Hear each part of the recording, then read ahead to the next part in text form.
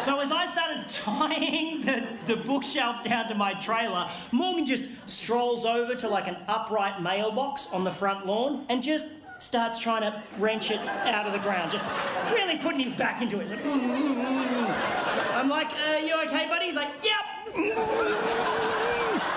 He pulls it out of the ground, whereupon he wields it like a fucking battle axe and just starts smashing up the front garden, just beheading the daisies, fucking up the lavender.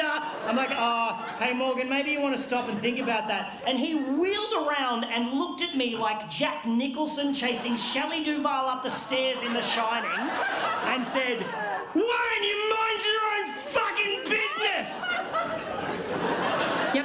Yep, cool, man. Yep. Now, I like tying knots. I'm quite good at tying knots. If I tie something down, I take my time because I want it to stay there.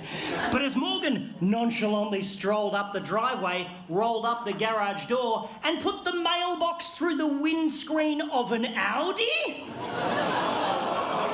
I must admit, I kind of rushed my knot tying job. I got in the car, I'm about to drive off.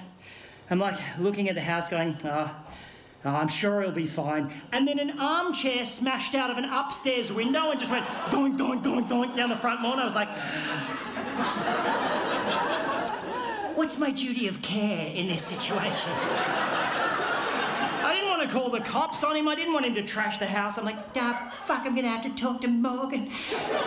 So I got out, I walked up the driveway, shitting myself. You know when someone does something really violent and you're just like, fuck, we're not supposed to do shit like that. Yucky, just yucky feeling in my tum-tum. And I'm standing there in the garage, and there's like an adjoining door in the garage that leads into the house. I can see in through the door into the house, up the staircase. It's like a wooden staircase, and I'm standing in the garage just going, Morgan! Like I was calling a cat for its dinner. Like, Morgan! Muggy, muggy, muggy, muggy, muggy! And then I notice a small trickle of water start to come from the top step. And then a little bit more water, and then quite a lot of water. Just pissing down the stairs like a shitty water feature. I'm like, that can't be right. And then Morgan appeared on the top step holding a hammer like this. Bah! I was like, whoa! He's like, bah! Starts running at me, wielding the hammer, going, bah! I'm like, oh, no, man, I just wanted to buy your bookshelf. He's like, runs straight past me. I'm like, where are you going? He's like, bah!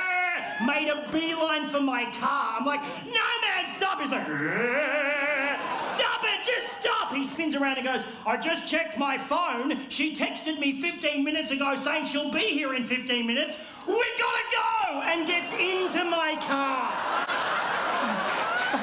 Jesus, fuck me. I run down the lawn, get in the driver's seat. I'm like, what was with the water? He goes, I put plugs in all of the sinks and turned all the taps on. I'm like, that's fucked. He's like, just drive. I was like, I took off so quick, rounded the corner at the end of his street, and the bookshelf just went, boosh, and exploded against the guardrail. Just exploded in a shower of badly tied knots and broken dreams. So me and Morgan just fucking left it there.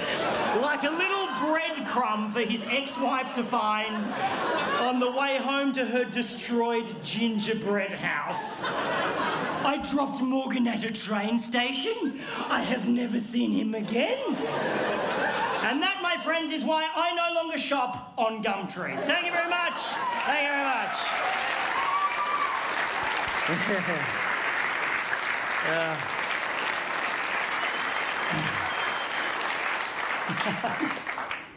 Fuck. You know my favourite bit of that story? I just made it up. Yeah, it's not true. There is no Morgan. It's very unsatisfying, isn't it? But I saw him in my head. I saw Morgan in my head.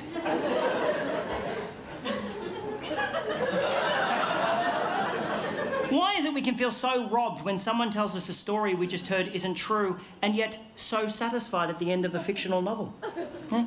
I don't know.